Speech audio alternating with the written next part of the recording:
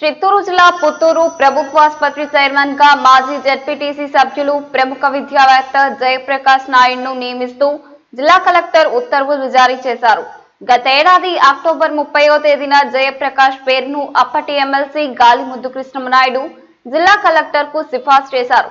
దీంతో ఈ నెల 6వ తేదీ వైద్య ఆరోగ్య శాఖ నివేదిక పంపగా 14వ తేదీ జయప్రకాష్ ను అభివృద్ధి కమిటీ సలహా కమిటీ చైర్మన్ గా నియమిస్తూ జిల్లా కలెక్టర్ ఆదేశాలు జారీ చేశారు.